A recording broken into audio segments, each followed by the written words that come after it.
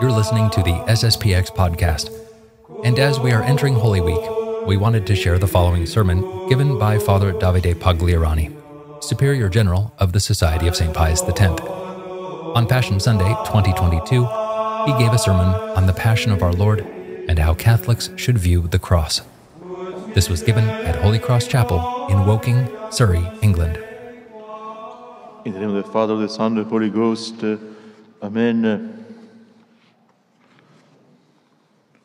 It's a pleasure for me to be here today to celebrate this Mass and to address a few words to you in this very particular liturgical season, Passiontide.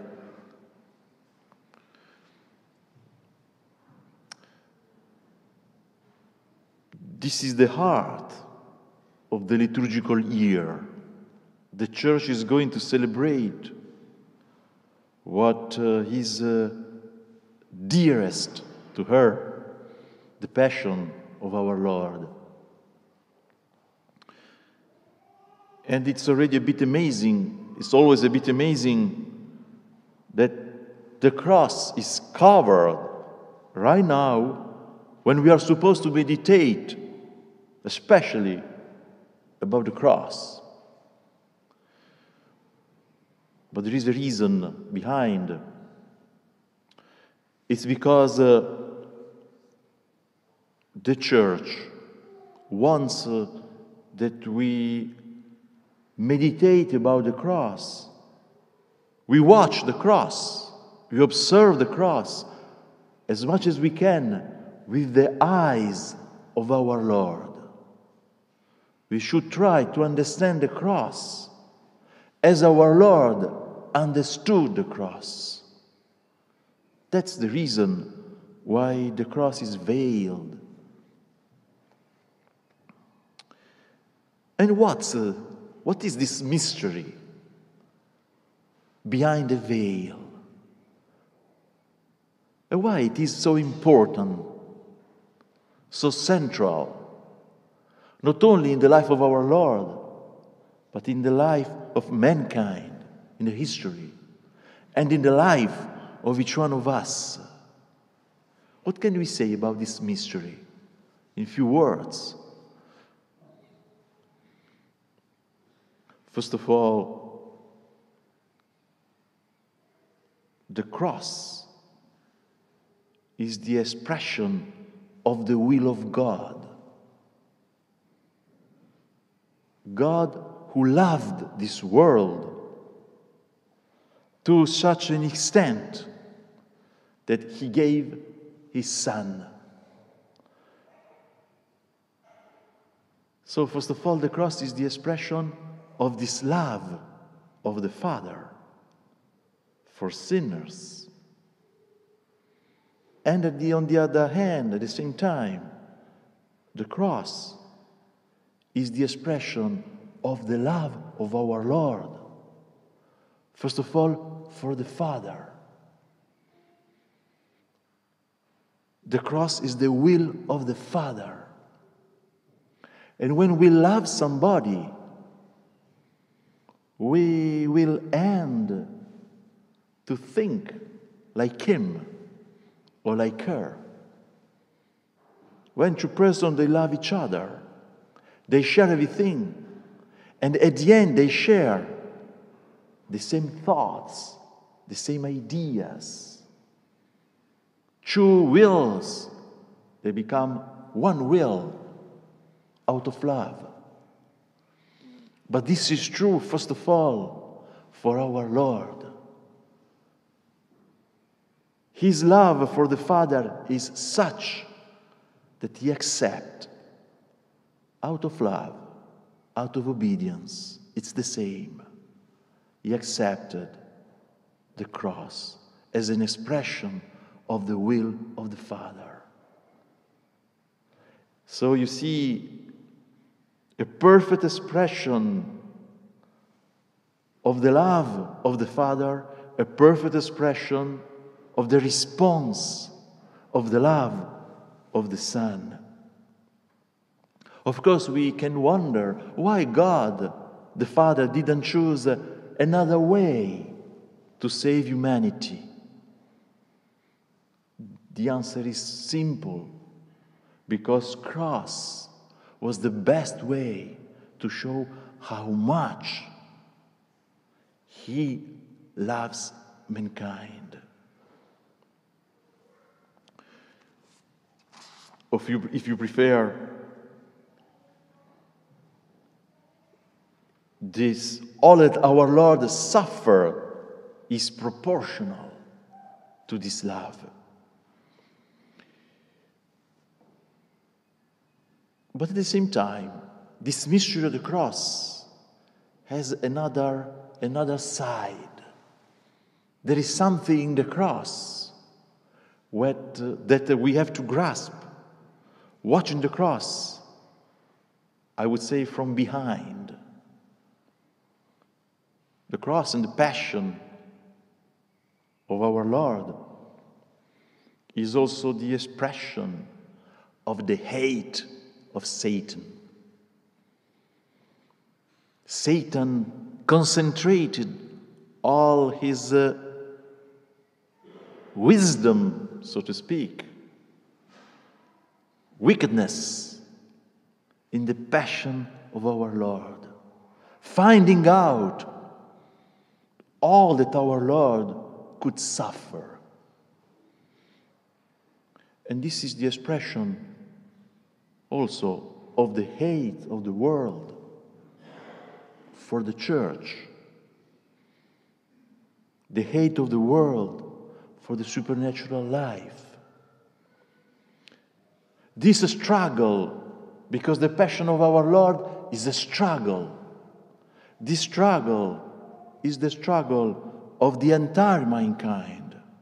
And that's why the church, the cross of our Lord is dividing the humanity in two parts until the end of time. And this struggle is the struggle also of each one of us. It's impossible, in other words, in other terms, it's impossible to remain indifferent.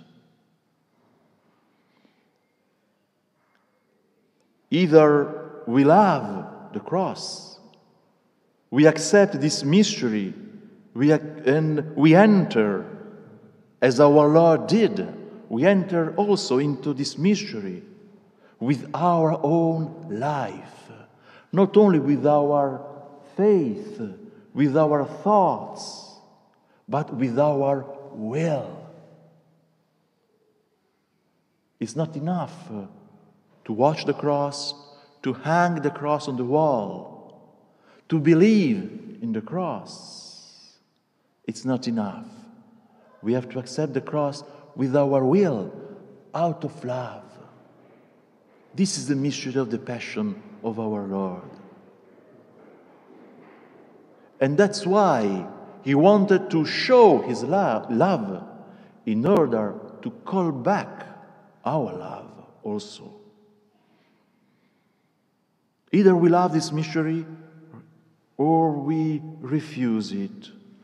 Or, even worse, we try to explain it in a different way, giving it a different meaning. That's the modern problem. The modern problem. The great temptation, even for churchmen nowadays, is this one. Not to refuse the cross as such, but to give to the cross another meaning. And by that way, to offer to the faithful another way to conceive their Christian life without this struggle. This is an illusion. It's not true. It's not fair. Don't be surprised, the words of our Lord. Don't be surprised if the world hates you. Why? Because it hated me first. and praying the Father, our Lord said, "The world hates them because I gave them thy word." What's the word of the Father? It's this one. It's the word of the cross. It's the economy of the cross, of redemption. And the world hates this because it doesn't want to enter into this economy, into this logic. So today is the great occasion not only to contemplate the cross, but to ask our Lord in particular to love the cross, to understand the cross, to understand deeper and deeper whatever is hidden behind the cross, inside the cross. This love and this hate. Wherever there is love, there is hate. Hate of the opposite, of course. We cannot love God without hating sin. It's another illusion. It's impossible. And in this perspective, even a big problem, even a tragedy, a big cross, in one word, becomes a blessing. Is perceived as a blessing if we watch it with the eyes of our Lord. We have the example of Our Lady. Our Lady was there watching this tragedy of Calvary. She was there. She was not only contemplating, she was suffering. She was participating. Personally, directly, straight to the mystery of the Passion of our Lord. No one, as Our Lady, was associated to that particular sufferings. And nevertheless, no one, as Our Lady, realized immediately that that tragedy, that death, opened the gates of heaven. That tragedy opened at that moment the gates of heaven for her first. She's the first one who took advantage of the death of our Lord, of the merits of our Lord.